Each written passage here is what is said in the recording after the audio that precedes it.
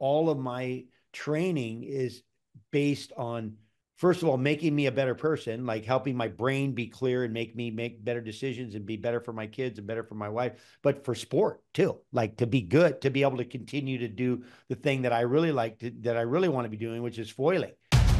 When I woke up, very confused, she said, "You almost died last night. In fact, no one can believe you were alive." I went into the games not knowing what was coming. As humans, we just hate uncertainty. Just sense that it was out there. You have to start somewhere. We're all programmed to push ourselves even farther. This is On the X, an IRONCLAD original. Hey everybody, welcome to On the X. I'm Chris Irwin, and today my guest is Laird Hamilton.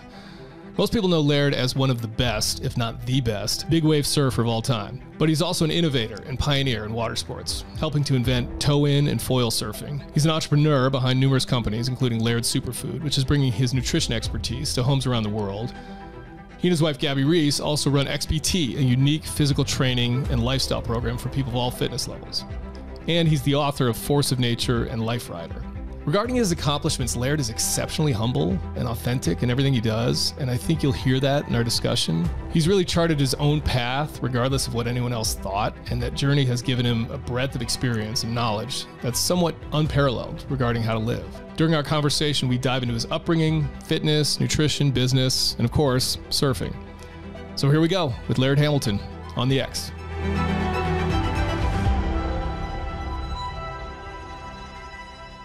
There's a lot of ways I could go with this, obviously with your background and we go deep in surfing and everything, but there's something you brought up there that I'm kind of curious about because you write about it and in your books and in other content as well, is this the intuition thing. So like the thinking versus feeling organism, you would refer to it as an organism, I think, based on the stuff I've read from you, which I like what do we do with the organism, right? Yeah. I'm curious your cut on this, like, because I'm somebody who I think I've always traditionally come at things with a very empirical mindset, like a very thinking, process oriented.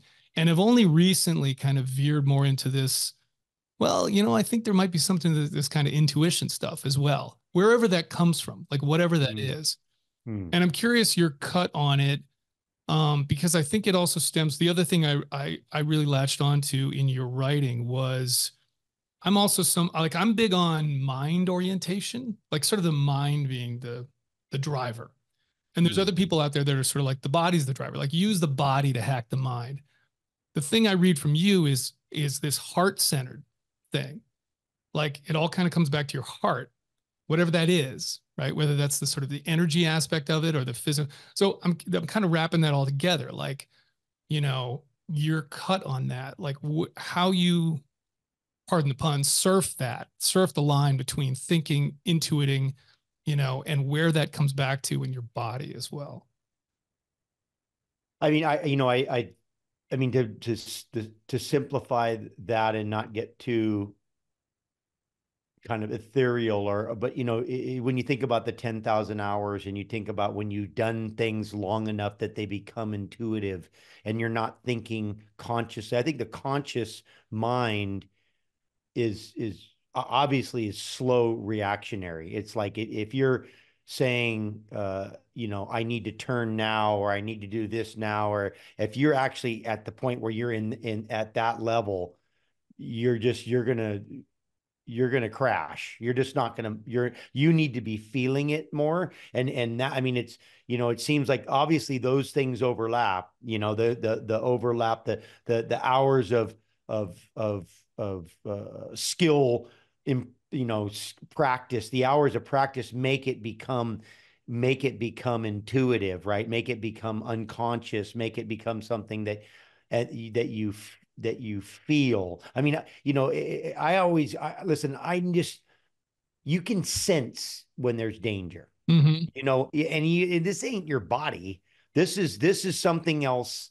I mean, this is something that's connected to your body to help you. I think that if we were left completely to our conscious mind, that we would never survive, that we would just not, that we would not be able to survive, that we've had to rely on our intuition and our instincts and the feeling. Like, why did they say I had a gut feeling? Right. Like, yeah, I had a gut feeling. Like I could feel something around that corner. Like I know when there's a shark in the water. I can feel it. I go, oh, I've had situations where I just go, I feel uncomfortable right now. And I just feel like there's a shark around, and I'll go in, and then later in the day, somebody will go, oh yeah, they saw a giant shark. I go, I could feel that thing. I knew that thing was out there. I could just sense that it was out there. I didn't see it.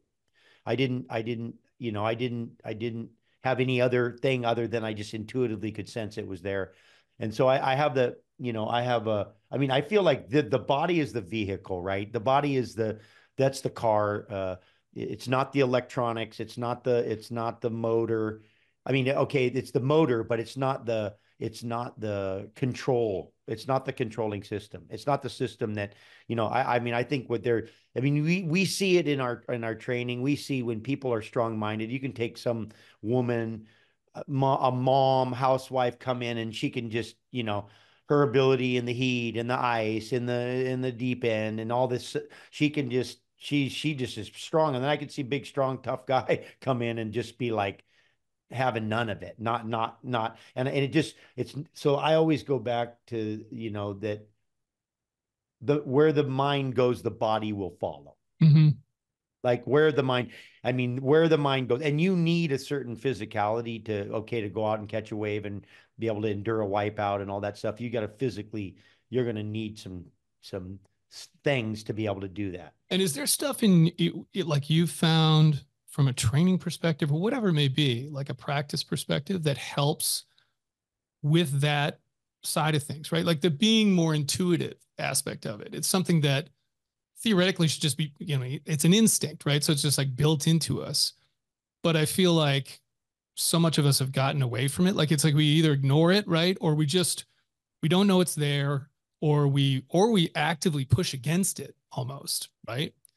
So, if we're not doing something that's surfing, like where we're out connected with nature, or if like we live if you're in New York City or something, right? Like that, are there things you've found to help people bring that side more into their lives, like to feel that more in just like an everyday life? Yeah.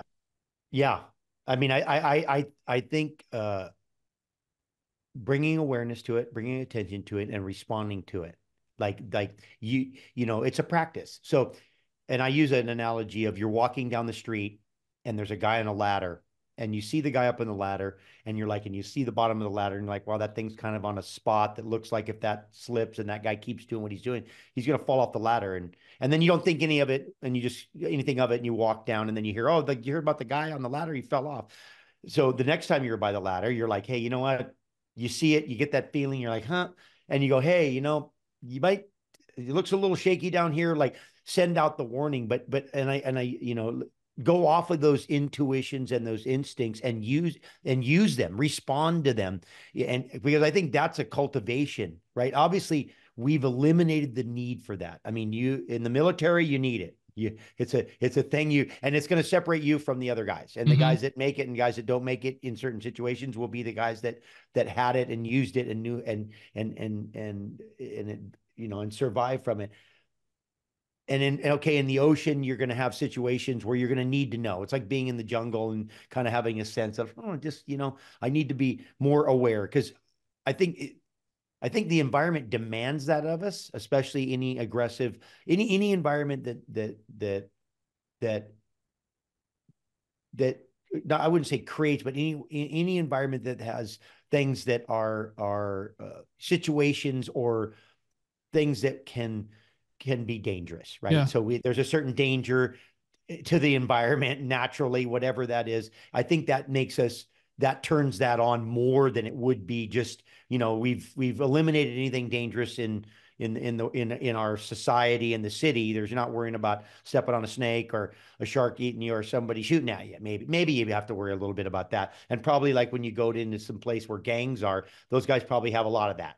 Yep. They probably had a lot of that, like, that extra sensory ability because they're using it. And so I think the use of it, I think a conscious awareness to it, that it's real. Like when you get that intuition, you get a feeling, whatever it is, call your friend. I had this feeling. I thought about you. I had a dream. I mean, I have, Gabby, I always use her because, there's a reason why they call it a woman's intuition. Mm. They don't call it a man's intuition. Yeah, that's They true. call it a woman's. And, and Never she thought about says that. to you, hey, I don't know, but be careful today. I had a feeling. I'm like, okay, like go on high alert because it's real. That's real, and that's powerful. And so when you start to cultivate that, I think you get better at it. You get better at that. And how do you temper it with, because it can backfire on you too, right? Like, I mean, we can let our emotions or our instincts maybe run away from us in the form of fear and anxiety, right? Like that can overwhelm you to the point where it incapacitates you.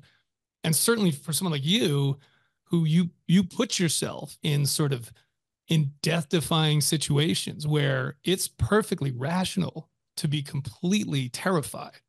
So how do you deal with that? Like, I'm curious, both from sort of a surfing perspective of like, when you're out there and there's some, whatever it is, 50, 60-foot wave behind you that clearly can kill you. How you control that in that moment. And then again, like just kind of like for the rest of us that, that aren't able to do that, how we kind of temper that in other situations where it's maybe not, there's no real imminent danger there, but we get that feeling, right? Like where it can kind of like run away from us. And I think there's a separation between those two things. I think there's that voice that runs all the runs all the garbage. That, yeah. Hey, this, and you got to be careful of that. And you got to, and all that anxiety based kind of chatter. Yep. And then the actual real intuition, the real, hey, like these real, and because there's a difference between those two. Those are, I always talk, I mean, and in a way, I'll talk about different kinds of fear. A fear that makes you more alert and makes you make better decisions. That's good fear. Mm-hmm. Now there's bad fear, which makes you freeze up and be hasty to make the wrong decision. And so I think that those are different things. I think there's a different thing between your intuition and then this anxiety that you I mean, we have some sayings like, don't to react to what hasn't happened yet. Yep, for sure. I mean, it's like, because then you'll have to react to the reaction that you had, right, versus and I use a little wave. I use a scenario where you're paddling and a little tiny ripple is coming from a boat. And a beginner will always do this. They'll see the wave coming and it hasn't even gotten to them. And all of a sudden they start like responding to that wave. It hasn't even hit them. Like, instead of just waiting until it hits you and then you roll with it and respond to the movement. But I do really believe there's a big separation between, or at least my experience is, that chatter voice, that thing that's just running all the that really fuels anxiety, and then just those intuitions of, hey, be aware around this next corner, or what, that thing. Just that voice that is, it's different than the other the intuitive part is different than this other chatter, this other chatter that happens that really builds anxiety. And I think it's the ability to block out that chatter, or at least be realistic about what that is, that's actually just a thing to try to keep you safe. So it's going to run all these scenarios, so you go, oh yeah, that's just a mechanism. That's not me. That voice that you think is you isn't you. Right. It's not you. Yeah. It's not you. It's this other mechanism that's trying to keep you safe, because it doesn't want to rely on your consciousness, because you're just not, none of us are that. I mean, we just can't, we're not that smart in that sense. So we're like, you know what? And that's like the reptilian part of the brain. It's like, hey, you're not smart enough to be consciously able to keep yourself alive. So I'm going to step in and give you the rhetoric that makes you hurry up and, hide in your closet kind of thing. Yeah. Yeah. Now, has that ever been, I mean, given the things you've done, has that ever been an issue for, again, when you started doing what you do and you're out there in these, was anxiety or fear ever an issue? Or are you just somebody who's like, I'm good, I'm fearless type of no, just no, because I think, I mean, honestly, fear is, assessment. I think when somebody, like, there was a campaign, used to be a campaign in certain, in action sports, where it was like the no fear, Yeah, and right. Yeah. I'm like, no fear. I go, that's ignorance. For me, I go, if you're saying you're not scared, that's stupid. Like, I would be like, you're not scared if you're flying, 150 feet on a motorbike and you're trying to land between two trash cans on a rail, and either way, on the right or the left is, is hospitalization or death. Or you're riding a giant wave, or there's a shark, or what. I mean, I think that that's honest, right? That's being realistic about your, good assessment. But then it's, what is that energy that you use? How do you take that fear? I always say, like, if you watch a gazelle is, I mean, the cheetah is the fastest animal in the world, and the gazelle gets away a Yep. lot. Yep. Like, they get away a lot. So that's what fear can do. Fear can make you strong, can make a mom lift a car. I mean, it can make your assessment go into hyperspace. So fear is great when harnessed like that, or unless you just seize up and, the deer in the headlight, and you just get run over. So I think there is definitely, fear is a tool. I think I have been fortunate in growing up, having been scared a lot and consistently as a young person, especially in the ocean, on the land, but in the ocean, and to a point where I think that I cultivated a relationship with it. So over time, because I always say, you think you're scared, like, a scary movie is always scarier for a child. Yeah. So you're in the most vulnerable time of, if you're in the fear state when you're young, right? And then you turn into, you kind of, what do they say, when the dolphins are attacked, they put the moms and the babies in the middle, the adults around, and then the very outside is young adolescent male. Yeah. Because they're the fearless ones, right? They're the fearless ones. But there's a certain ability that some of us have, to turn that off too, to be like, hey, okay, cool, but I'm, and whether it's you've never been hurt and you think you're invincible, or you just have a mechanism. I think males specifically, and a certain percentage of males have an ability to be able to just to like turn that off, like, be like, turn the doubt off, and kind of throw yourself into it, to throw, but I think for myself, growing up, being scared a lot, and then cultivating a relationship with it. If you're a little kid and you're stuck in a riptide and no one's around and you're there, flipping out and being scared isn't going to get you back in. Right. Yep. You realize that that's probably going to make it a problem, actually. So you learn how to do some things in that state. One of them is, stop, like assess, like really kind of look at what's going on and where you are, to make a decision to try to get yourself out of that situation, and instead of continuing to speed into it. So I think slowing down at times that's always worked well. But again, I think my upbringing and all of those times that I've had help me have a better relationship with it. Yeah. I learned a lot about that in your first book. So I think, like a lot of people, like, I knew who you were, and I know your kind of like overall body of work, but I didn't know a lot of the details about you. And so your first book was really interesting. It was sort of like part Marcus Aurelius Meditations, part Julia Child, Joy of Cooking, part Arnold Schwarzenegger Encyclopedia of Modern Bodybuilding, and like part like a surfing book. I don't know if there's a leading, but it was kind of like all that wrapped together. Sounds like my life, just every direct, which hat today, like, yeah. It's sort of like a life's little instruction book kind of thing. Yeah. Or at least my experience. Yeah, of course, like coming from your perspective, but that's what people want to hear, right? I mean, given what you've done.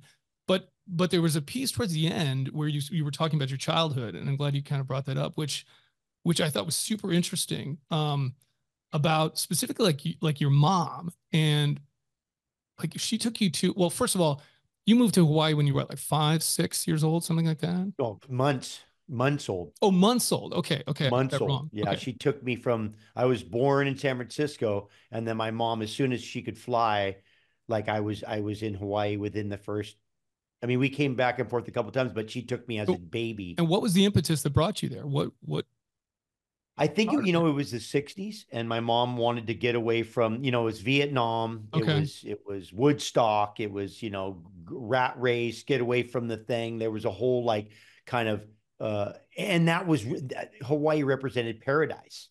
That, you're in California and there's all this kind of friction, and then it's like, that's paradise, right? So and my real father wasn't in nowhere to be found. So my mom was like going to make a new life. I think she had a heavy home family life, and it just seemed like everything led to her going. And so my mom was a very courageous woman. My mom would stand up to most anyone and anything, and with no fear. Yeah. I would say. And so the things that I found, I mean, one was it definitely talks about you being like an outsider to some extent, right? Like in a school where no one looks like you, and you've got to kind of like cut your teeth that way and like, get in fights and that kind of thing. And I'm just curious about how much, and then also the other thing was she like took you to Afghanistan when you were 10 years old or something like that, right? Like, just these places where like a very abnormal thing, I think, for most Westerners, right? So the question I kind of want to get to there is, one, what was that experience like? But two, how much of that do you reflect on in terms of really shaping the way things ended up for you, right? Because I think it's sort of a nature versus nurture question of, I think you have been given some physical gifts that allow you to do what you've been able to do. But some of it too is just the environment you were thrown into, right? And the adversity you had to deal with. And I'm just kind of curious, reflecting back on things, how you look at that, right? And in terms of shaping where you ended up. Well, I wouldn't wish it on anybody. I wouldn't wish it on anybody, but it is the thing that has shaped me. There's no doubt that's the thing that all those things that going through at the time were not fun. There was nothing enjoying. There was no enjoyment about it.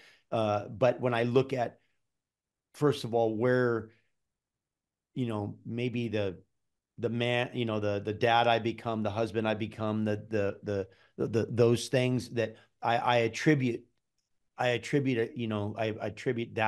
that foundation to my appreciation for, what first of all, what I've been able to do, where I am, I wouldn't change one thing. I wouldn't, if I could, they say, "Oh, go back." There's not one thing, because I wouldn't want to change a possibility of me not being where I am today. Yeah. I wouldn't, if one of those things were, that I went through in my life, it's never woe me. It's more just like factual stuff. Like, it's like, I grew up like a savage in a way. Like, I grew up in a pig farm, killing pigs with, living with, a bunch of wild Indians. And so it's kind of like, you're raised by the Indians. You're going to be an Indian. They're like, regardless of your appearance. And so I wouldn't change that. I wouldn't change a thing about that. And do you think you would have found that? Like, do you think you would have found surfing had you grown up somewhere else? Or do you think it's like so much of that rests on where you grew up? Yeah. I mean, my real father surfed. My stepdad surfed. Yep. My mom was from Southern California. She knew Gidget, the surf. Like, we all right. So my mom was from down in Encinitas and Cardiff area. So her friends were surf filmmakers. I mean, we were around surfing. I think that had I grown up in California, I would definitely be a different person. And I don't know. I do think that there's a certain, my stepdad said big wave riders are born and not made. That you're born with certain things that you need to be, and that's why, you have guys coming from, the middle of the country, come from Texas, and they become big wave riders because they just have and I think Mark Davini talks about it too, like, about attributes, right? You talk about attributes, you can teach skills, but you can't teach attributes. And so maybe we're born with certain attributes, but yeah, I think I had a natural inclining, drawn to danger. I think I don't know if I might be incarcerated at this point. Um, I might have been in the military. There was a very Yeah, good chance I wondered my about my that. Yeah. my father was my uncle was the sergeant of the stockade in Camp Pendleton, Bulldog Drummond. So I have military people in my background. I have scientists in my background, like some scientific things. The military would have probably been very you know, I would have probably been a good soldier, just because of I think I have a natural I'm like a dog with a bone. I mean, I think with the discipline and certain things that you know, other than I don't like to be told what to do, but that's probably a good foundation to start with.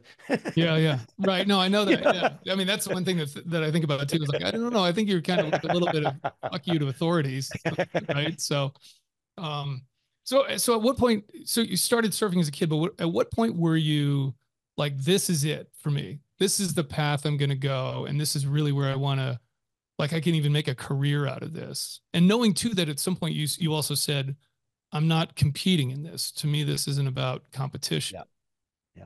Well, it started young. I think obnoxiously young from what I hear. I get stories when I just run around and I tell adults I'm going to be the best and blah blah blah blah. And Okay. I had a certain kind of cockiness about it. Probably when I look back at it, it's because I was scared. Yep. I was scared because that's usually where that comes from. But I definitely was pretty clear that I was going to do something and be someone in whatever that means in surfing at a young age. So I didn't know the path. I wasn't sure the route. It wasn't clear like you're going to go there and do this and then that's going to happen and you'll be the world champ and all that stuff. Mine wasn't clear like that. I just intuitively knew that I was gonna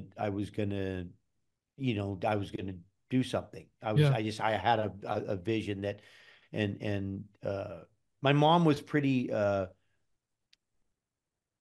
think my first time my mom saw me surf when she was about, no, I think I was 37 or 35.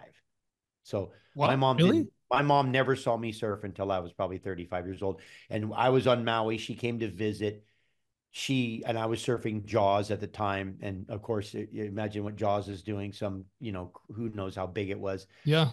Somebody said to my mom, they told me the story. Your mom was on the cliff. We said, "Hey, Laird, here's Laird on a wave." And she went and she just looked and she goes, "Oh my God, I can't watch," and just turned around and walked away. So my mom was really about how important it was to be a good person, Yeah.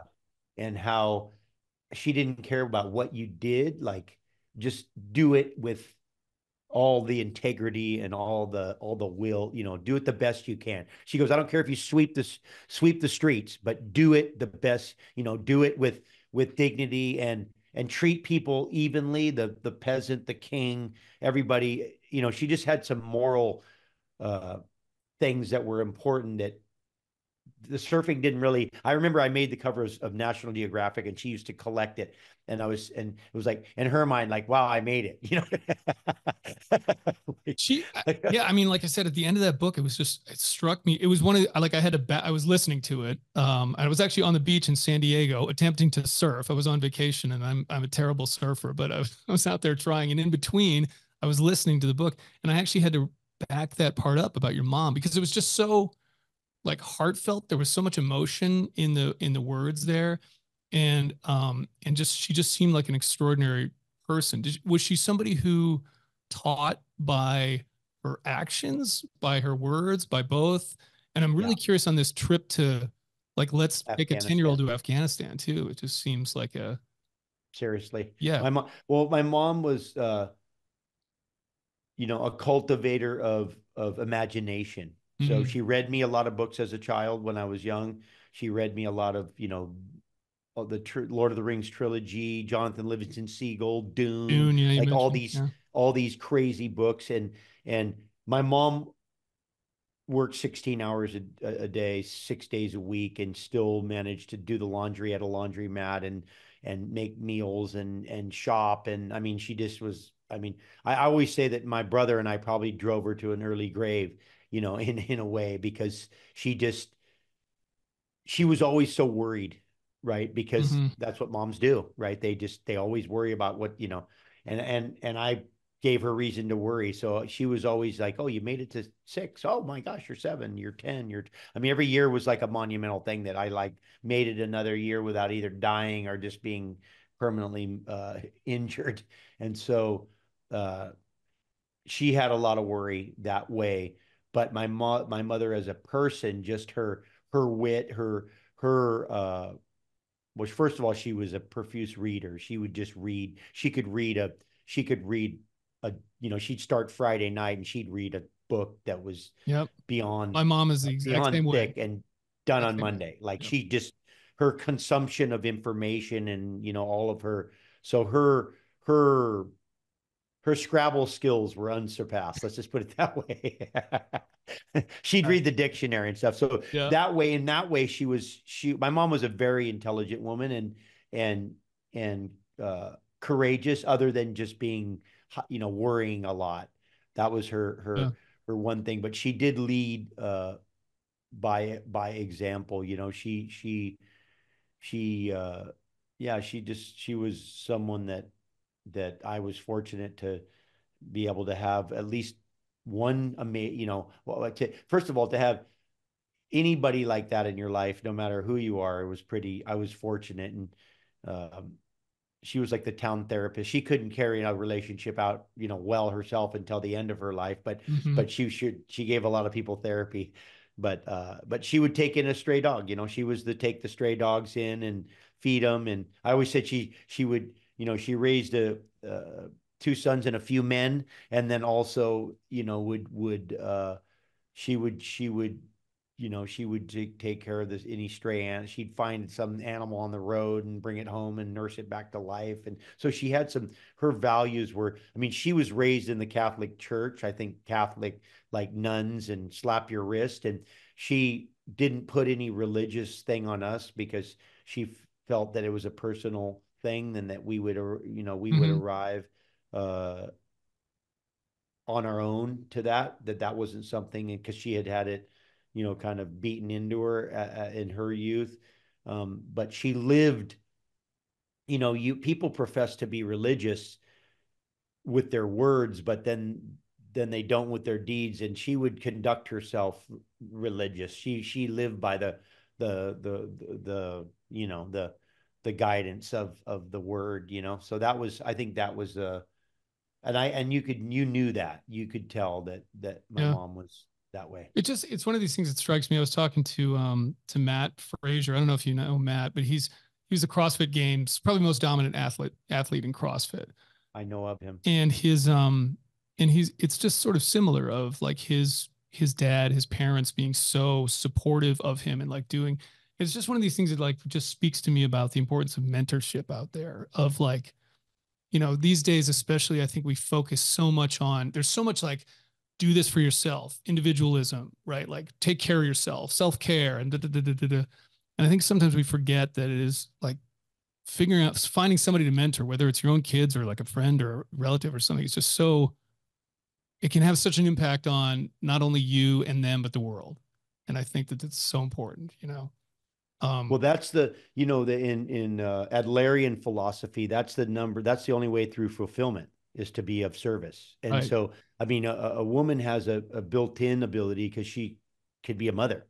And so there's no greater form of service. They have it built in. Guys, for men, it's a little more difficult for us to do that. And because it's always about, accumulation and what can I do and what can I get and all of those things, I think that's overlooked. But when you start doing it, I think one thing about Hawaii and being raised in Hawaii with the kind of the aloha spirit, and the way that you conduct yourself in the traditional Hawaiian kind of culture it's very generous, very, Mhm. very generous, very, very uh, giving. And they even have, like what they have in Afghanistan, they call Hanai, which means they take you into the family. And once you're accepted, you become one of the family members. Right. It's like, and then once you're one of the members, the family defends you like it's like you're the blood. They Yep. defend you, and it's pretty. That is a very beautiful. I think some of those things, those gifts that I got from being raised in Hawaii and that culture have gone with me for my whole life, and I think that sharing, which ultimately mentorship is sharing of your time and your experiences. I don't know too many things greater than that. It's for me. I know that to be true. I think uh, I've always done it kind of anyway, but as I've gone, I've gotten to do it. I've been able to do it more and more, and I feel like you kind of have an obligation. I feel like I Yeah. think I mean, it's great to act like it's an option, but it's not. I think you're required to. I've been mentored too. If I can mentor too, I think that you don't. It's kind of like you have a responsibility to pass it down. Yeah. You just have 100%. and you need to look at it like that. Yeah, absolutely. So just again, just because I want to hear a little bit of the details, just that Afghanistan trip, like what brought that on, and what was that? Well, my mom had a friend. So my mom had a friend that was going to take a journey from Paris and drive to Bombay, Mm-hmm. so to Mumbai, India, Yep. for 6 weeks, and and she intuitively knew that travel is probably the most kind of I would say educational, but also in kind of formative way to get experience and growth. And so she took me on with her. So it was me, her, and her friend, and then we drove from Paris through the old Silk Road, through the Khyber Pass, Yep. and then through Iran, Iraq, like everywhere. It was right before, I want to say, the Iran Contra, or right before the whole break thing broke out, where you could still drive that way. I had my 11th birthday in Afghanistan. We slept in Afghan towns. The guy had my mom's friend had some Afghanis that he knew, so we went and slept in a village that had big walls around it that they closed the doors of both ends of the town because of the packs of wild dogs that if you got caught outside the city, you'd be eaten. And there was guys walking with boomerangs and people that had gotten their hand cut off because of stealing. And you have a wiping hand and an eating hand, and so they cut your eating hand off if you steal, and then you only have a wiping hand, and then they eat communally, so you're kind of banished, you become an outcast, and guys are in the middle of nowhere walking with boomerangs, trying to live. And I'm like, well, what happens to that guy at night with the dogs come? Like what, like just all of that. So and just I met a boy that and we had an interpreter, and he was a similar age to me, but I had my birthday, so my 11th birthday was there, Yeah. and we were trying to explain years, and he was moons old. Oh yeah. So he was 120 moons old, Yep. which means he was like 10. And so just all of that, and then of course going to India after, but just all of those coming from Hawaii, and then California, and then just seeing that right, having that kind of exposure, uh, definitely kind of fed into, not only my imagination, but just that it was a big world out Yeah. there, and there was a lot of people doing a lot of different things. Yeah. And maybe it helped me kind of hone into, hey, I gotta work on, what where I am and what I can do, Yeah. like what I'm fortunate to be able to do. And and obviously surfing was one of those, and cleaning the food off your plate. I never had a problem with that anyway, but it was like, yeah, food is good. You go to India and people are starving, and you're Yeah. like, Yeah. why don't they just feed these people these cows? I mean, these cows are eating all these food out of these things, and they're like, yeah, that doesn't work Yeah, it like doesn't that. work Those here. cows are sacred. And Right. I'm like, those cows are sacred, and they can just go in the store and eat all the food, but the people are starving. And so it was just, all that stuff, I think, that hits you especially when you're younger, Yeah. like that. You just get a different perspective. No, You're just totally. like, you open up your vision a little bit. Yeah, no, absolutely. I mean, I just think it's one of those things. I mean, like obviously not everybody has that opportunity, but it's one of those No, things like, if you no. can do it. My son is actually just getting back tonight from about 2 weeks in Europe. And not as culturally different as a place like Afghanistan from the United States, but still just one of those things of like, it's a band trip. He's out with like 300 kids doing like playing Yeah. music around Europe. And it's just one of those things like just getting that perspective of not everybody lives like us. People No. have different, thoughts, different beliefs, different, societal norms, behaviorisms, whatever it may be. And it's just, I think it's so important if people can do it. And it clearly, Well, I think it's what we need. I think it's one of the things that makes us realize that we're all not that different. Yeah, right. That even though within the differences you realize, and also that it's a big world and there's a lot happening simultaneously. I have one of my daughters spent 2 years at an tennis academy in Spain, and then but also was traveling, been to Turkey and all these other places to go play, and my younger daughter will go to Europe a little bit. But I mean, for them to just open up, and it's not just, we get in these little silos where we just don't, and we don't realize that there's just so many other things happening that we need to, it's so good for you. I think we just need, it should be a mandatory thing. Like, okay, you go and, go around and travel for a couple of months and go to these other countries. I mean, I've had the fortune to travel. And that was probably the beginning of it too. I got lost on that trip actually in Geneva. So we were in Geneva, which is a great city to get lost in. Yes, but it was. I didn't realize it, but they only spoke French. And so I was wandering around at 10 years old, lost for the day. And that was a pretty scary thing. So finally I got found by some taxi guy. I heard my name over I was walking on the streets and I was crying, and I've been walking for hours because I thought I missed. We were staying in a hotel, and then where the vehicle that we were driving was down the street, and I went down and left instead of down and left or whatever, and just missed the spot, and then just everything looked like the next thing, and before you know it, I was like across the town. But I remember, and my mom, when they took me, I heard my name, and the guy pointed at me. He goes. And I went like that. He goes, "Come here," like because he didn't speak English, and he put me in the car and drove me and I arrived at the police station right when my mom was coming down the aisle. It was a big emotional thing, but another one of those things. Speaking of your name, I was thinking about this. I don't know anybody else named Laird. Like, is that a common name somewhere? Like, where does that come from? No. Well, it's a Scottish. It means lord of the land or landlord. It's a Scottish name. But it's more of I think it's a description.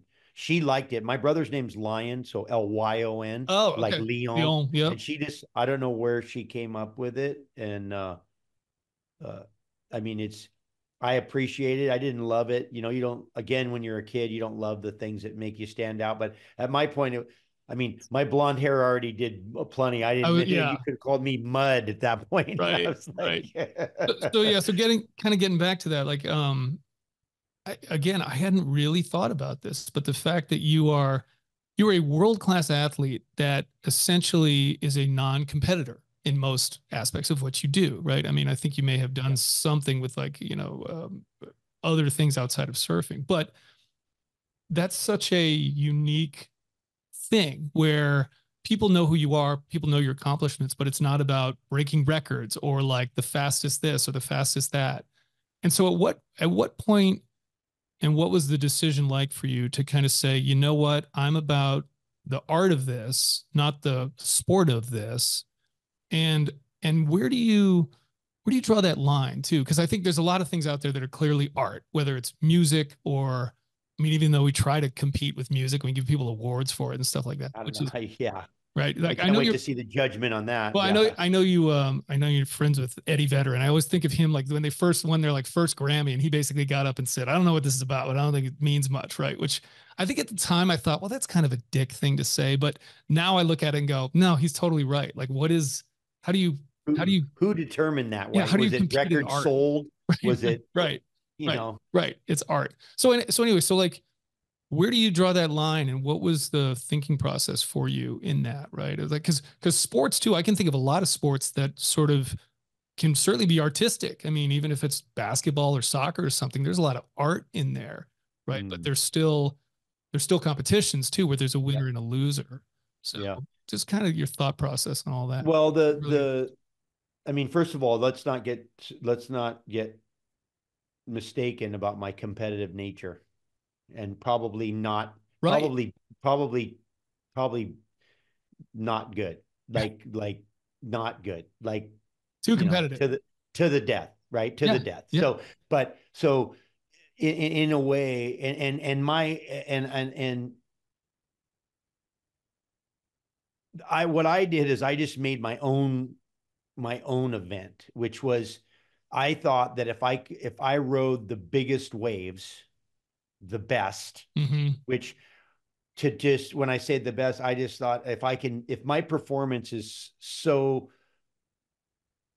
kind of almost above, almost beyond like a decision, like you're gonna, there's not really gonna be a decision there. You're gonna make it be that you can do it in a way that it's just, it's by itself.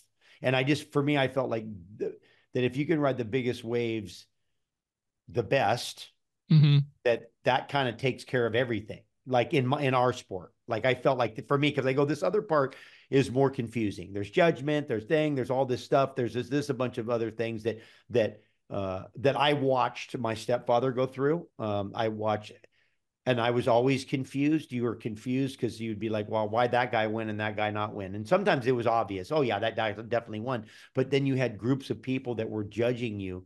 And I think part of my allergy to being judged came from being judged. I've been judged my whole life. Like, if you're judging me, I'm judged for the second I walk into a building. I'm judged at every corner. I'm always being judged. Right. So in a way, I think that was it. I mean, I've competed in windsurfing. I broke some European speed records and got some stuff like that. I've done paddleboard racing. I love racing. I thought that was good because it was time. You're fast, you're not fast. But when it came to surfing, I just felt it was it's such a, first of all, it's self-expression. You're expressing yourself. Like, this is, this is your music, this is your art, this is your dance, there's a self-expression.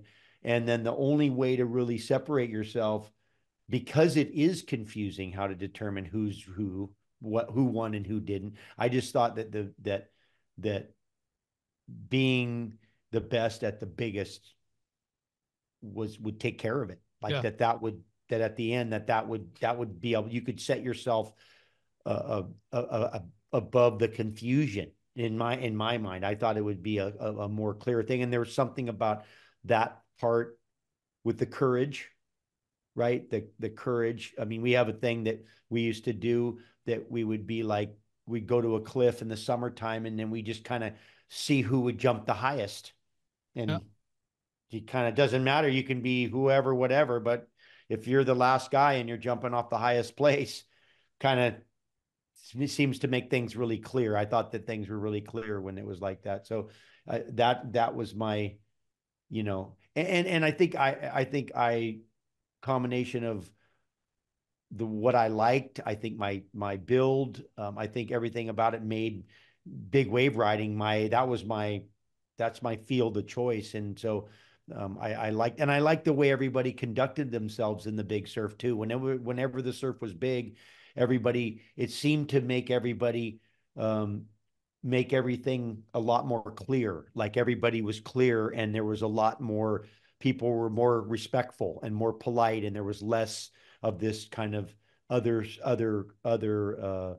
behavior that happens in surfing when you get a bunch of people in a lineup trying to catch waves. When the surf gets really big, we have a saying that somebody will fight you for a 2-foot wave, but they'll give you a 20-foot wave. Yeah, so, I certainly would. Yeah, for sure. So I'm curious, like, your mindset when you get into one of those waves. Like, do you have a process you go through? Is there like a mental mantra?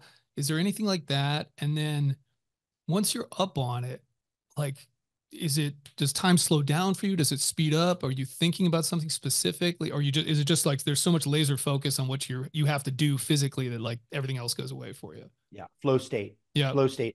For me, the hardest thing to do is watch. The Oh, hardest really? thing to do is watch. Yeah, I get anxiety if I watch. If it's That's funny. if I can't be in it, I don't even want to see it. I'll just go away. I don't want to watch. Oh, wow. So for me, unless I'm done already, and then I Yeah. can go and enjoy it. But if for me to just observe it, I need to not observe it. I need to go and be in it. And then once I'm in it, in that environment, then I'm clear about, my behavior, my what I have to do is very clear. Like I know where to go, where to be. I know what I want. It's like there's all that stuff is very clear, and so I it's going to be, which is a beautiful place actually. It's a place that I enjoy going to because of it's so simple, right? It's so just pure. And you're participating within something much greater. People say, "Oh, you conquered that big wave." I'm like, conquered that big wave. That wave could make enough power to light Los Angeles. You don't conquer a big wave. You Yeah. you can be in harmony with it. You're able to. It allows you to be harmonious. And if you make mistakes and don't make the right decision, you'll pay. There's punishment. So I really do appreciate that clarity. You do the right thing, you have success. You do the wrong thing, you pay. Like Yeah. I love a lot of what that represents. But when you're in it, when you're in the act of doing it, I always say there's no beginning and no end. It is. It just you are in it, and you're not. It's a continuation of where you left off, and it's just being in that focus, like you said, the laser focus, where you have no distractions. I mean, there's a famous wave that I wrote in Tahiti that I talked about a conversation that I had in my head, that doesn't happen often. That particular wave did do that just because of the way the wave was and what the moment was, where I was having kind of an internal conversation with myself between the halo and the horns. And and you know and the and the and the the horns were like, hey, jump off, and the halo was like, no, you got to stay on, Yeah. otherwise you can't make it, because if you jump off you can't make it, and the only way you can make it is if you don't jump off. But you could get knocked off, but at least you will have tried to stay on. And so that was an internal conversation I had with myself, on that particular ride, that I don't have those a lot. I mean, it's an interesting thing, because when you're riding, especially like on a giant wave, it's one of the few things that you can tell what's happening behind you by what's going on in front of you. Hmm. And there's not a lot of things that do that in life, like where you're actually doing something and your focus is completely in front of you, yet you know what's happening by what it's doing in front of you. That's telling you what it's doing behind you. Yeah. If you the way it's drawing, you can just feel like uh, what's in the back there. But yeah, I think that was a, that was my that was my that was my place to go to. Like I that was my one. The land wasn't always cool, the house wasn't always cool, but the ocean was the most reliable place that it is the most reliable place that I've ever been. It doesn't just all of a sudden act differently. Like once you understand what it does, it's very reliable. It's a very reliable place. And I think in a world full of unreliable places and unreliable situations, I think it's very reliable. There's no surprises. A wave just doesn't come out of the shore, and it just doesn't, pop up out of nowhere, and it's not this and then there's that. There's no weird behavior that way. Once you have enough experience, you understand what it's doing, whether you like it or not. Yeah. That doesn't matter. Yeah. But Yeah. it doesn't it there's no just it doesn't it's not personal ever. It's never personal. It's never at you, even though it's conductive. Like you get a lot of that environment. You pay quickly when you at least I do, when you have negative thoughts, or you do something negative, you get I always pay fast. It's like you do something, say something, act in a negative way, and I just get instant, like instant repercussion for that. Do you have like a mental training, whether it's meditation or anything like that? I mean, obviously there's a lot of physical training that you do, and there's breath work, and there's other things that you do through XPT and all of that. Is there a meditative aspect of that as well, or some other kind of mental? Well, the breath work is meditative. Yeah. Probably the most meditative thing that I've been able to do. I mean, other than the act of doing the stuff itself, Yep. that stuff is puts you in flow state, which is probably one of the highest levels of meditation that you can do. Yeah. Like but the breath work is definitely good for and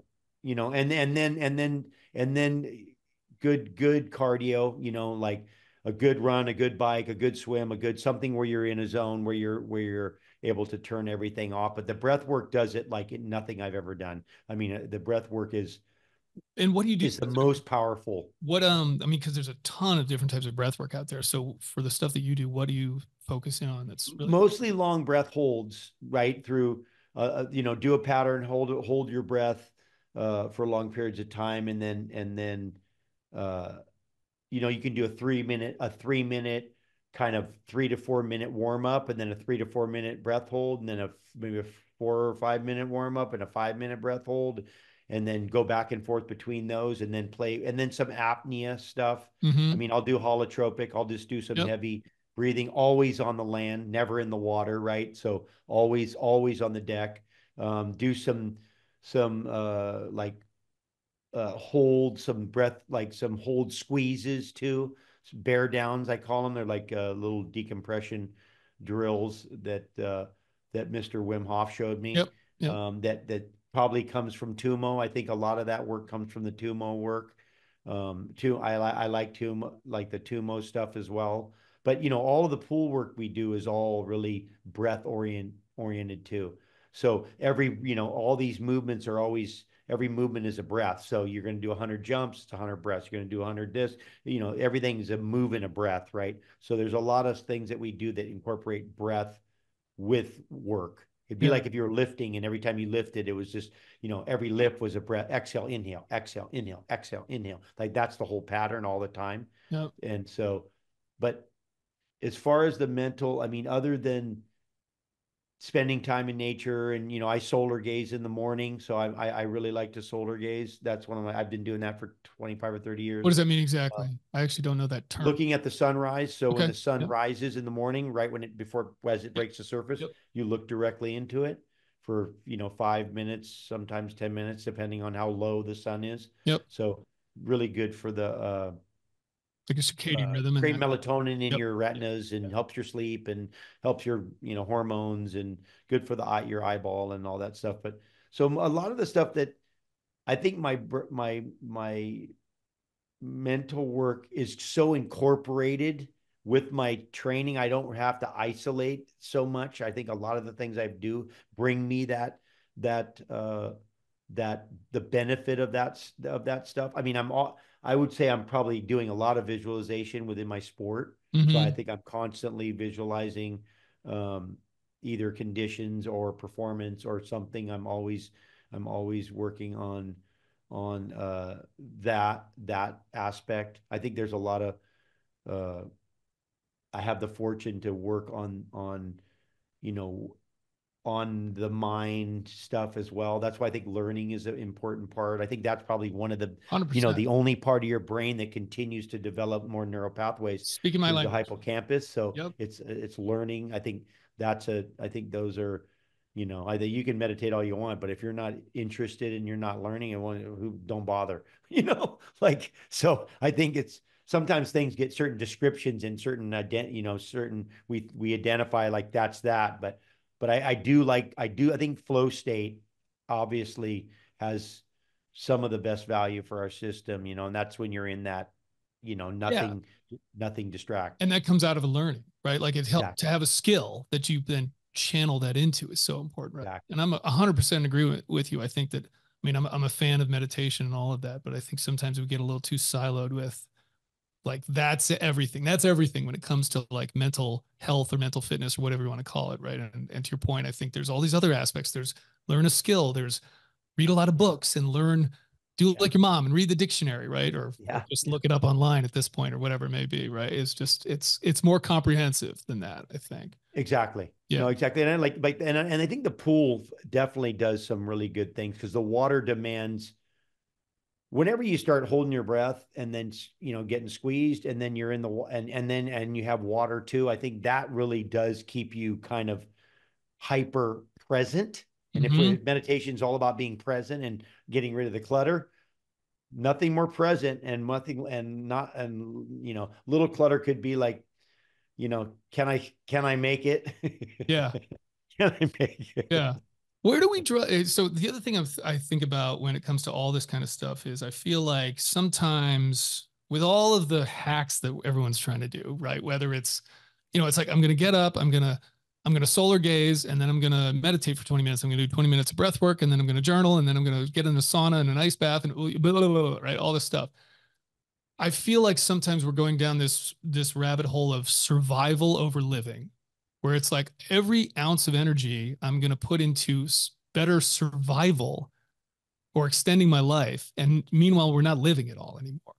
So am I honest? Is that, would you agree with that? And like, where do you draw that line, right? Like, where do you go, okay, yes, obviously we need to eat well most of the time and take care of ourselves and do some of these practices, but at the same time, you got to enjoy your life and like do some stuff that's just fun, right? Or channel it into surfing or something, right? So I don't know. What's your take on?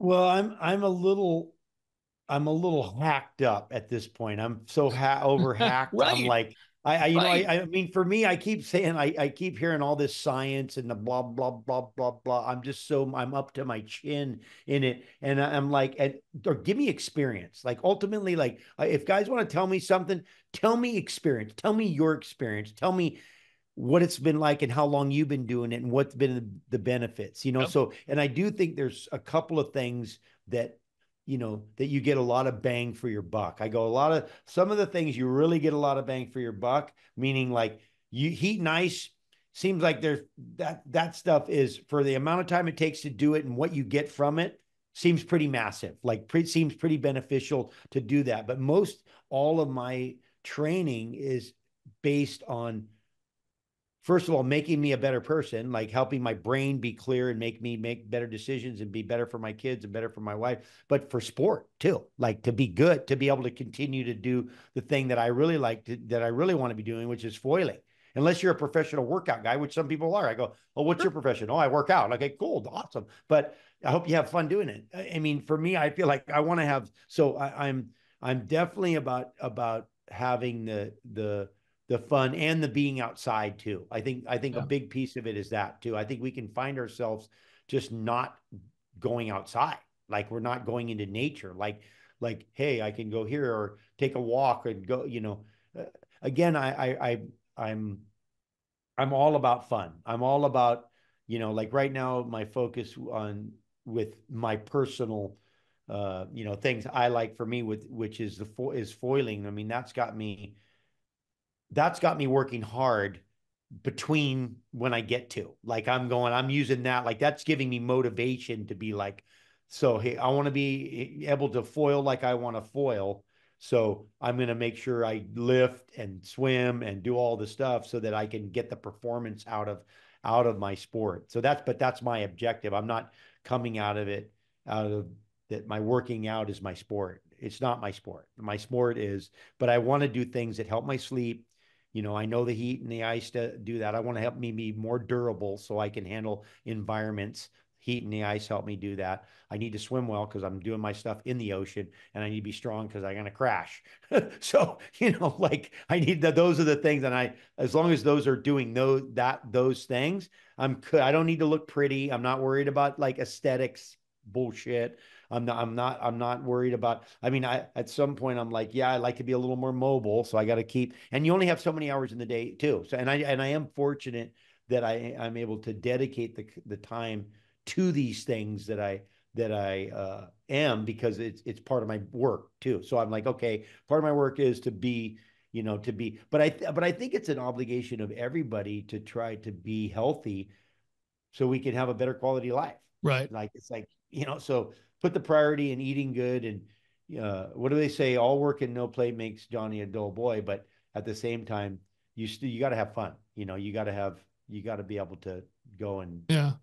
have fun. So when you talk about things like foiling and the various pioneering things you've done in surfing, whether it's toe in surfing and that, did all of that stem out of like, what was the motivation there? Was it trying something new? Was it a sense of, accomplishment? Like no one's ever done this. Is it just to your point, like being like, let's try something different that might be fun as well?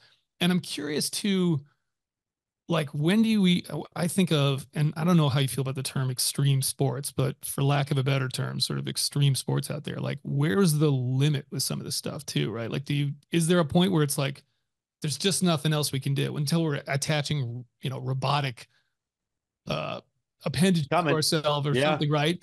it's coming. Are Yeah. we there or are we there already? Is it just like, Yeah. yeah, we've done kind of everything we can do at this point? I'm just, what's the Well, future you there? think that, I mean, I think that, well, first of all, is as a as elaborate as nature is and as exotic as it is as elaborate and as exotic are the potentials to other new things. So I think there isn't. I think there is a it's. I mean, just when you think you've seen it all or done it all, there's a whole new frontier that opens up. I think the willingness to do it, the interest, your interest, keeping your interest, and being open to it, and not just I do this and I don't do that, and I think for me personally, I mean, a big driving factor I would say probably was boredom. Part of the reason why I've done a lot of the stuff that I've done is because big waves aren't every day. I mean, it's certain times, certain years. I mean, you know, for the lack of patience that I have, I've happened to somehow take up something that takes more patience than than I can even describe. I mean, you can wait your life for a moment. I mean, literally wait your life for a moment.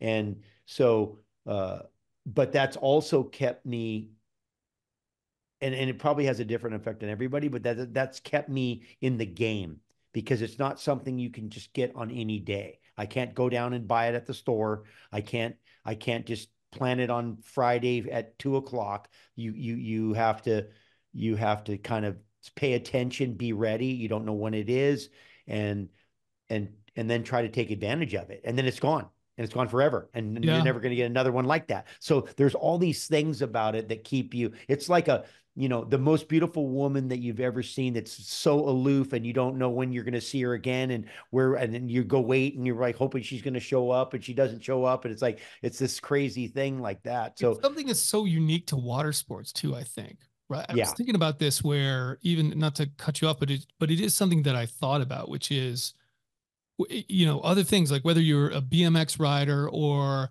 a snowboarder in a half pipe, like those things are static and they're there and you can just go to it. Right. Or even rock climbing. It's like, there it is. It doesn't change, hasn't changed in a million years. It's still sitting there.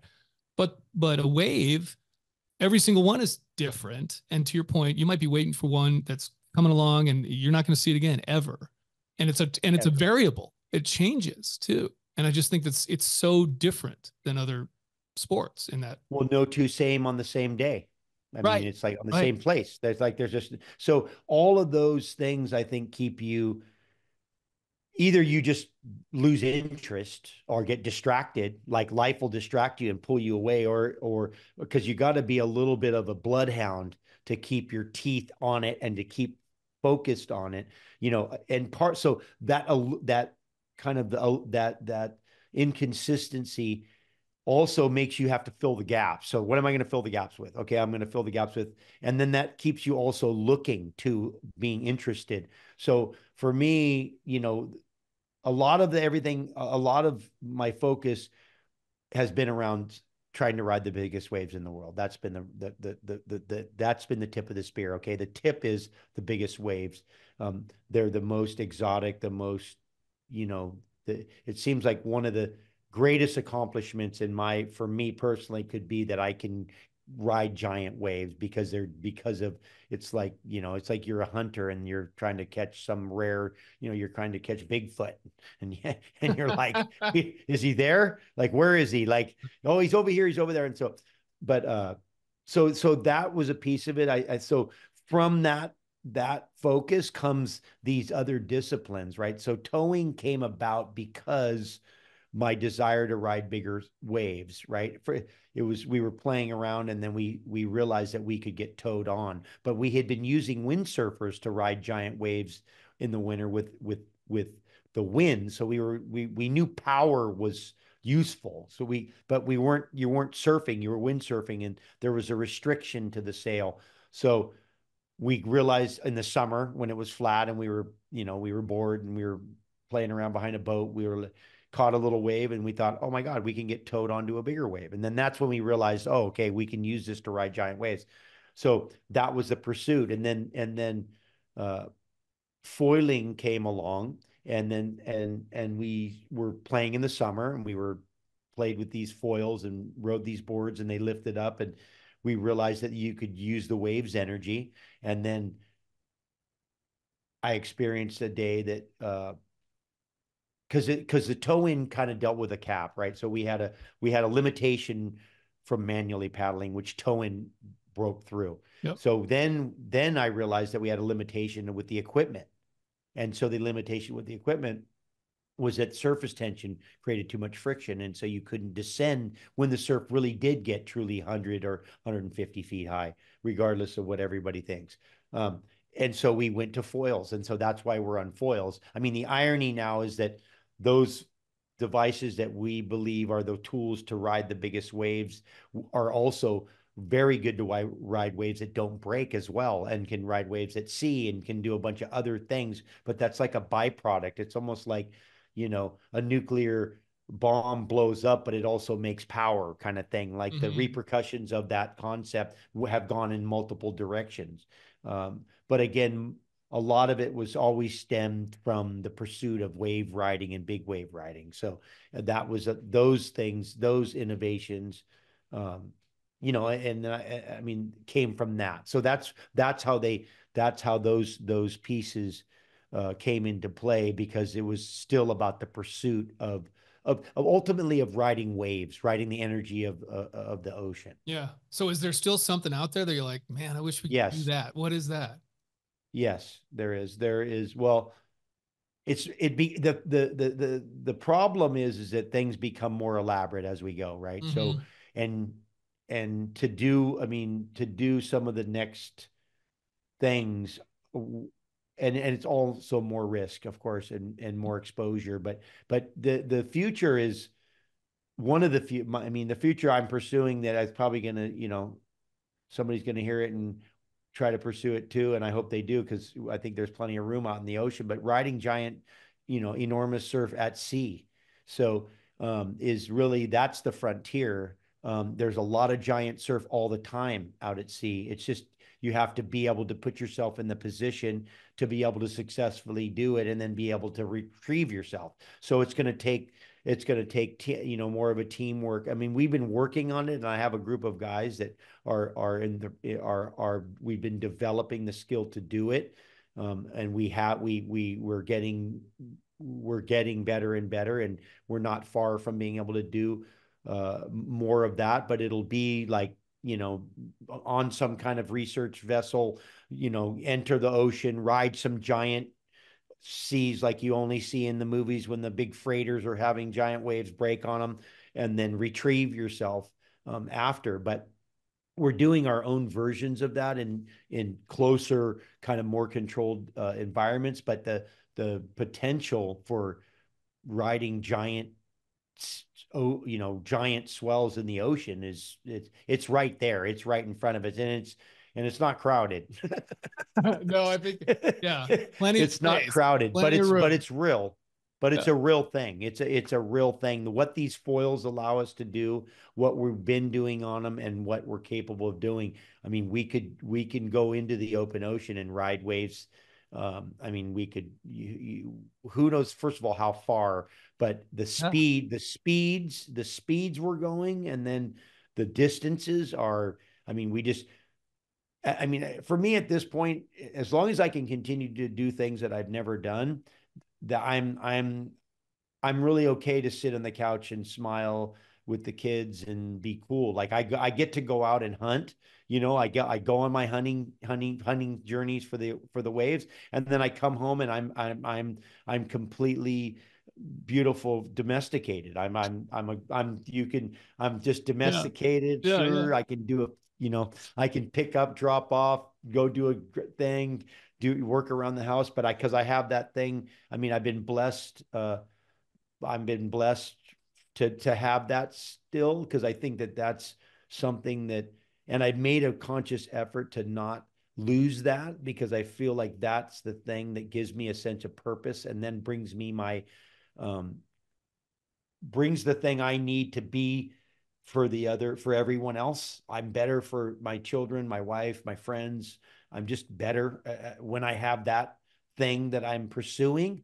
And I think I think we have to find that, and if it'll change. Mine's continued to change, but I've also been willing to change it. It's still in the ocean, it's still with waves, it still has all that elements about it, but I've been willing to walk away from certain aspects and not have to. And I think I wouldn't say I don't have an ego, because of course we all do. How can you not? You're human, but I would say I've walked away from things at a time. Like I don't need to go to Jaws and show everybody I can ride Jaws. I don't Right. need to go to things and show that I can do this. I don't need to go to Chopu and be like, hey, look at me, I can do this. I'm good. I did it. I mean, I have these other things that I'm pursuing that are bringing me the same feeling that those things did at the time when I did those things. Yeah, and the thing I want to ask you there is I always think of Stephen Pressfield and The War of Art. I don't know if you've ever read that book, but I know it. he talks about, like, Arnold Schwarzenegger was in love with the process of bodybuilding, right? And it was like, he enjoyed the competing, but if the world were ending, he would go to the gym. And like Eddie Van Halen loved playing electric guitar. And it wasn't even, if there was nobody watching him, right, and the world were ending, he would be sitting in his room playing his electric guitar. Yes. And I think if for you, it's kind of the same thing, right? It's like, it's less about I did that and more I'm doing this, right? Like the process is what's important, right? Yes. So, and I think what I've really come to discover, especially because I've had the fortune that I don't have to actively present to the world regularly. Look at me, look what I'm doing, because I have a yeah, career of that. yeah. And so and I've really found that uh why I use that saying, if a tree falls in the forest and no one sees it, does it really fall? And I'm Mhm. like, absolutely. Yeah. It really does fall. And for me, I realize that in a way, there is an aspect of it that is taken away when you are capturing it. Hmm. When you do the process of capturing it, you do take a piece of it away, like the little Amazonian village people believe. When you take their picture, you've taken Yes. some of their Right. soul. Yeah. That's real. Yep. That is real. That is a real thing. And so for me, as I'm okay if I can go do it. I can go do it in the dark. I don't need anybody to see me. It's nice when you have a couple of buddies. It is. I will say, I go if you can be with a couple of Yeah, but friends that's and a you go. community I thing, mean, right? that's right. That's a Like community. if you have a little thing and you go together as a hunting Yes. party, it's Yes. a lot more fun than hunting alone. Like I can hunt alone, but it's not the same as when you have a hunting party and you go together and you enjoy this experience together, and then you come back and then you part your ways and you're okay, Joe, all right, I'll see you later. Have a good one. And you shared that time.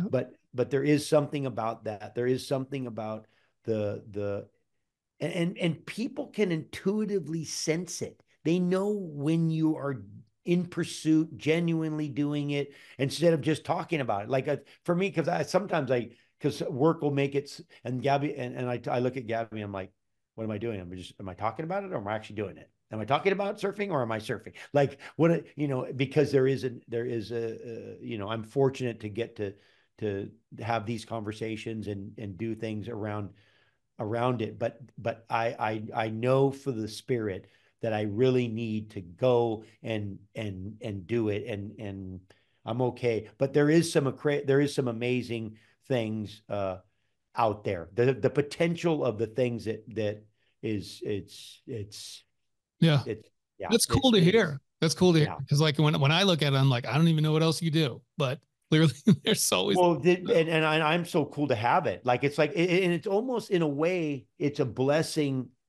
And I don't want to say I deserve it because no one deserves anything, but I do. I am. It's almost a reward for the pursuit. Mhm. Like somebody's watching and they're saying, you know what?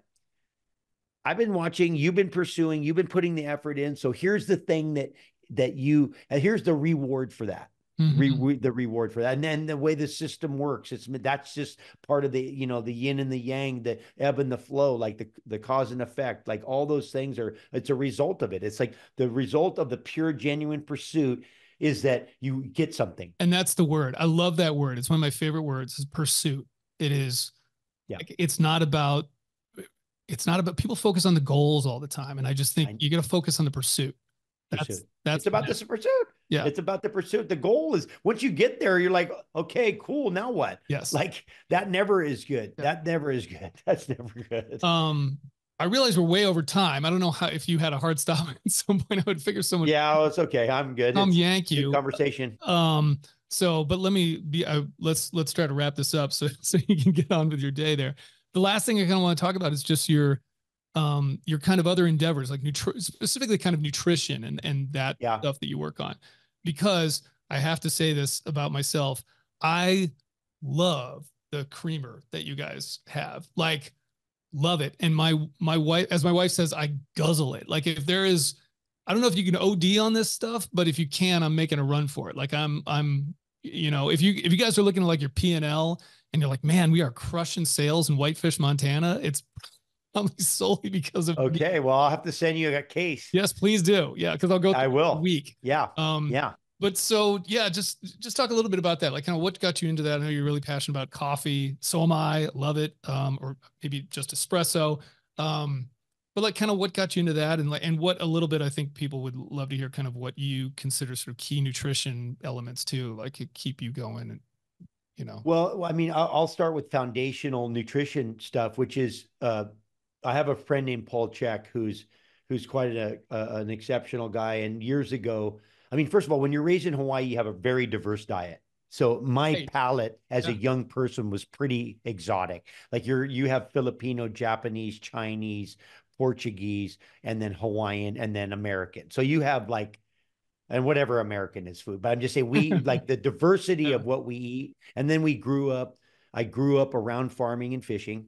Mm-hmm. So there was taro, which we have poi in Hawaii, and then all the fruits and vegetables. So I grew up eating a lot of diversity, like a crazy diverse diet and real weird exotic things. So my natural relationship with food from the beginning was more fuel based. Mm-hmm. The concept that the food was fuel and it was for energy, and it wasn't, you don't just eat for flavor, right? Tasting good. The truth be known is that when food is great, it actually tastes better when it has more nutrients. It actually, like if you take a tomato that's real nutritious, it's actually better tasting than a less nutritious one. That's just fact. But when you deal with sugar and all these other stuff that they put in to make things that aren't great taste better, then you get caught in that taste world. And then you become a victim to all kinds of crazy stuff because they just bury everything in sugar. Because in nature, sweet is okay. Right. Sweet is safe, right? Yeah. So food has been abused. I had an exotic relationship with it. Always ate well, like always ate good. Basically, I told somebody, I hate to make a complicated diets. I eat plants and animals. I mean, it's just, I'm just like plants and animals. I'm with you. And, and the closer to source, the better. Like if you can hunt it, if you can pick it, if you can pull it out of the garden, better. The closer to any of those situations, better, right, as we go. And then my relationship with coffee, because I'm kind of adverse to energy drinks and any kind of chemical things, all that stuff. I like coffee a lot. as I like caffeine. I started drinking coffee in France years ago because the quality of the coffee was there. My mom used to drink Folgers, and you'd go to a cafe, or you'd go to some roadside cafe, and they'd have some clear battery acid. You drink one cup and your stomach would turn. And so I became kind of espresso educated in Europe and started using it as more like for energy. Drink a couple cups, a couple shots of espresso, go paddle, go swim, go bike, lift, run, whatever it is. Use it for energy that way. Um, and then I started to understand the relationship between and coconuts, of course, are a huge part of my upbringing. Using it for hydration, using the milk, using the water for hydration. In fact, the water is the only thing in nature that mimics blood plasma. You can actually run coconut water directly into an IV into your arm. Really? Coconuts are sterile, so they're completely sterile. During World War II, those guys, when they ran out of saline, they would use coconut to put young coconut water mimics blood. It's also like makes Pedialyte look like look rubbish. I lived in St. Thomas for 3 years in the Virgin Islands. Okay. We get tons of coconuts there. And there was a guy called Yeah. the Coconut Man, or at least we called him the Coconut Man. It was like Yeah. literally in this like just intersection in the middle of nowhere. And he showed up on a specific day, a specific time with like just a truck full of, yep. Yeah. And he would just have jugs. Like he basically would just dump it into old like milk jugs. And you just walk away with like milk jugs of literally fresh. It was awesome. Oh yeah. Fantastic. Yeah. Well, that's stuff for endurance. So I use that stuff for endurance, like long paddles, long bikes, just drink. So, so that's so that happened. So, and I kind of had a relationship with raw dairy. And so I just started playing once I realized that fat was time releasing the caffeine. That was the beginning. So once I understood, because I love coffee, but then it's like you kind of go through the roller coaster of the caffeine. So once I realized that good fat was time releasing the caffeine, then it became like I started playing with different fats, and because it's difficult to get any really good dairy for, like, let's say a product, for people, like you can have good dairy. My friend's a dairy guy and you can get raw dairy and best in the world, but to make it, to sell dairy at a store, probably going to have to homogenize and pasteurize. At that point you killed it. And so I'm like, I'll start to play with coconut milk powder and of course turmeric and all those things. So I made my own recipe and I used to share it with friends. So I had a pretty nice, like I called it. I mean, I start my day on that. And if you drink 2 cups of this stuff, you can run for 8 hours. Like you could go for 8 hours and never crash. You never even be hungry. Like, what is it? What is it? My friends would ask me, like, what is it? What is this? Like, what even is this? Like, how is it? He goes, I'm not hungry. I have energy. I'm focused. And people don't realize too, that the brain is really feeding off the fat. So the brain is feeding on the fat. If you don't have fat, you can be caffeinated and be energized and still kind of not be mentally sharp. But when you feed the brain fat, and the MCT oils from the coconut are brain food. So all of a sudden now you have mental clarity, you have energy, time release.